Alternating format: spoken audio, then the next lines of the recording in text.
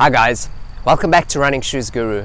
My name's Brandon and today I'm reviewing the latest super shoe rocket, the new Balance RC Elite V2.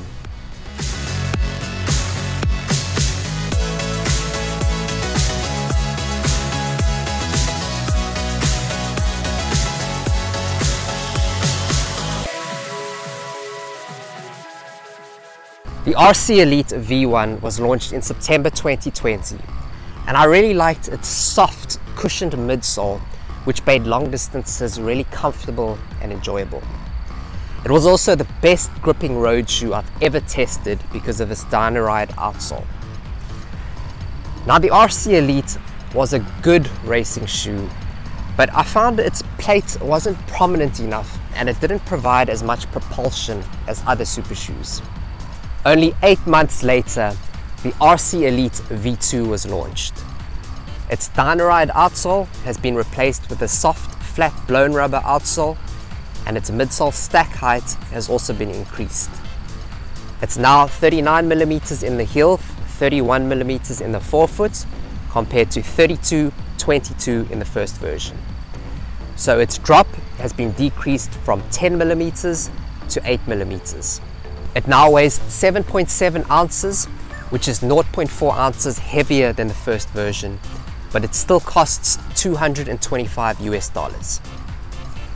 So can the new revamped New Balance flagship racer now compete with the fastest super shoes?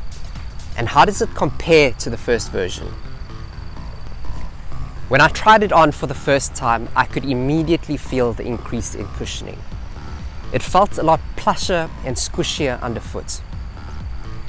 My first run was a 17km fartlek, and the most striking thing was how much smoother the RC Elite V2 felt than the first version. The Dynaride outsole on the first version made the forefoot feel a bit bumpy because of the small spikes, but with the smooth sheet of blown rubber, transitions feel much better. The steeper carbon fiber plates also felt more prominent than in the first version. That first run felt really effortless, bouncy and exciting. The midsole of the RC Elite V2 is now even softer and more cushioned than version 1. And it still has the softest ride of all the super shoes. I really enjoy it on long distance runs because the cushioning feels bottomless and it doesn't feel like my foot is sinking down into the foam too much. Even at slower speeds above 5 minutes 30 per kilometer, the midsole feels cushioned, stable and lively. The carbon fiber plate in the midsole is the same rigidity as the first version, but it now has a steeper slope which can be done because of the thicker midsole. It definitely feels a lot more prominent than the first version, but it still doesn't feel as propulsive as the Nike Vaporfly Next Percent or the Asics Metaspeed Sky.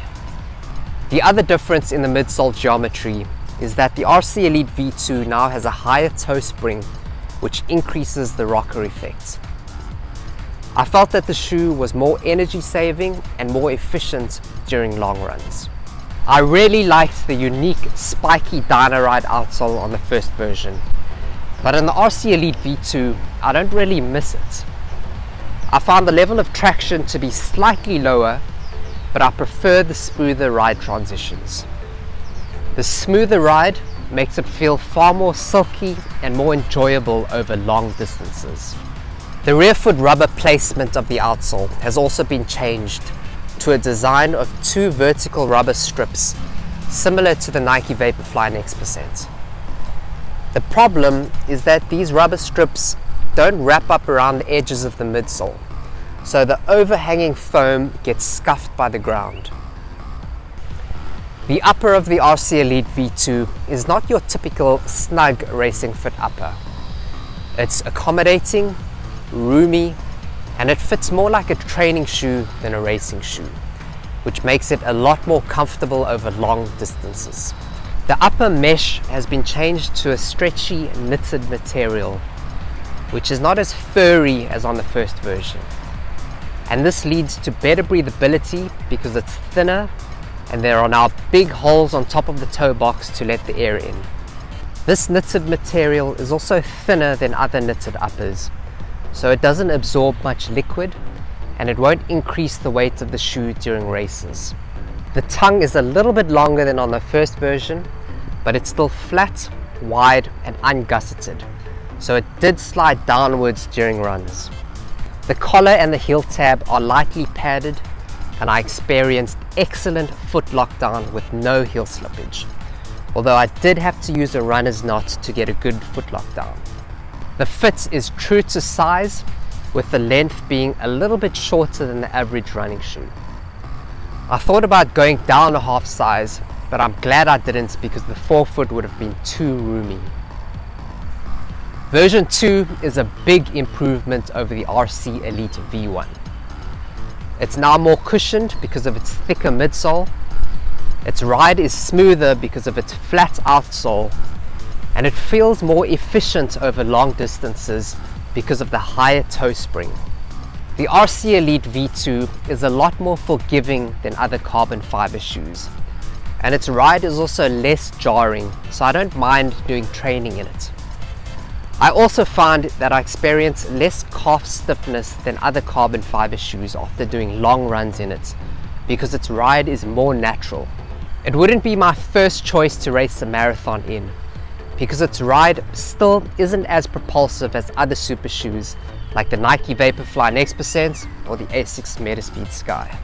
If you're a runner who prefers a high level of cushioning and a bouncy ride over a prominent propulsive carbon plate, then the RC Elite V2 is the super shoe for you. Thanks for watching the review right until the end.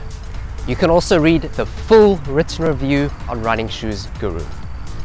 Please do us a favor and like the video and subscribe to Running Shoes Guru.